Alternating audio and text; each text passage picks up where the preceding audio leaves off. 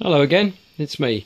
This is video 6, I think, of the CNC mill, drill, precision saw and engraving project. It seems to be growing by the minute. Had a nightmare trying to get the electronics to work with a laptop. Everybody says you can't do it. In every forum it says do not use a laptop because it doesn't work. That's a load of bollocks. It does work. You just have to think it through, and you have to get the right software. There's some amazing people around that have a lot of skills in programming, which I sadly don't at the moment. We're getting there. So what did I do? I took the drill off, basically the saw part, basically because I needed to finish off my daughter's Christmas present, which meant drilling a tiny little precision hole in a piece of brass, and that meant I had to dismantle it all. So that's gone for the moment, which has actually done me a favour because I need to put a new section across here, framework, and that will carry the Y and Z axis, as I mentioned before. Also, my wife has kindly bought me a Christmas present, which is a tiny little high-speed precision spindle. She doesn't know it yet, but that's what she's bought me. Okay, so how did we get on? Well, a complete mess at first, and the reason was the Arduino, which is the brains behind all of the reason we can do what we do, has a number of digital outputs down here, 1 2 3 4 5 6 7 8, and the inputs to the card from China have a number of inputs in this parallel port, which usually goes into a printer port on a crappy old computer, which he simply didn't want to have lying about. Wanted to use the Samsung laptop. It's slim, it's just cool. Anyway, so I wanted to use a USB output. Again, something you're not supposed to be able to do, but that's what the Arduino is there for. So the USB goes into the Arduino. The Arduino sends signals out to the stepper motors via this driver, and this bit is where the problem was. Now, I've tried everything. It didn't work. I pulled my hair out. I was up till 5 o'clock in the morning the other day, and still couldn't get it to work. So I went to bed disappointed and frustrated, and then I bought myself, I should have done it, it's logical really, a logic probe from Maplin, because it just happened to be one of those eureka moments and an email from them saying, hey, look what we got on sale this Christmas. So I bought one of those. Just to show you what it does, the software from this genius in Italy, and I'm not even going to attempt to pronounce his name, is he comes under the name of Engineering for Less. EFL. I was trying to remember what the name was. EFL, Engineering for Less. Less actually is nothing because it doesn't charge anything for this, and that's amazing. And I love shareware. I will be donating to the gentleman once I've got all this fixed up. Just to show you what happens here, the X, Y and Z are now not controlled by this little keypad. They're controlled by this program, and the program normally runs G code. Now, G code is code that machines understand, and it comes from CNC software. So you do a drawing in CNC software, or a drawing is created by someone else.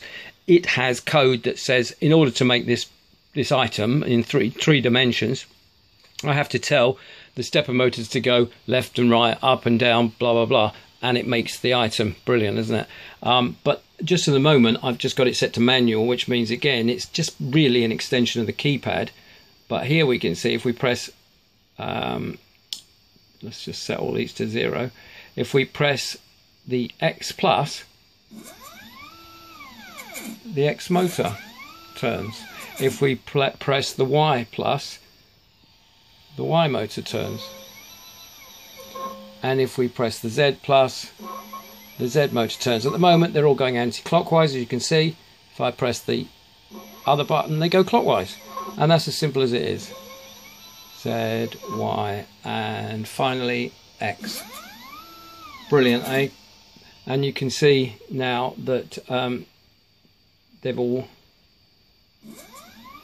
Let's return that one to 0. You see they've all gone back to 0, and that's what you need to have. You need the precision of being able to have a stepper motor which will accurately go from one position to another and then back to the same position or home position at the end, and the accuracy of that and the precision at which it does it is what is the fundamentals of a CNC machine. Anyway, how did we do this? Well, the biggest problem was the wiring, and the wiring is, this is a parallel port, this is a USB port, this is a computer, and the bits in between don't talk to each other. And that's fundamentally what it was. When you read the handbooks, that's the handbook. That's one from China. It's all written in Chinglish, which basically means I haven't got a clue what they're talking about.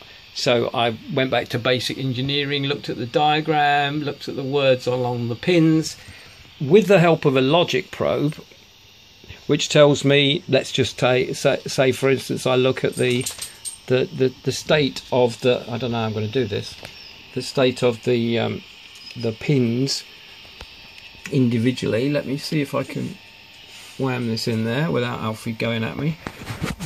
Oh god, this is gonna be a nightmare. I've got to use my other thing. Alfie, could you press the X button? Right, I'm just about there. Okay, now if I press the X button, which I'm on the X pin, you can see that the X motor receives a series of square wave pulses to tell it to go, and that's it. If I tell it to go in the opposite direction, another pulse is sent very quickly to another pin, and that tells it to go in the opposite direction, and that's basically what it is.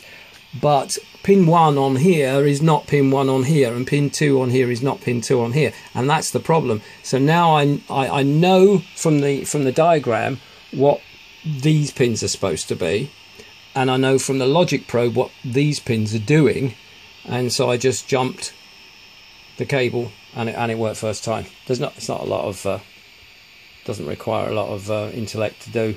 It's just a matter of methodically going through it.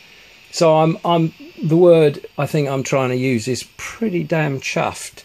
I can now from here, as you can hear, drive any one of the axes, and I can do this from my laptop.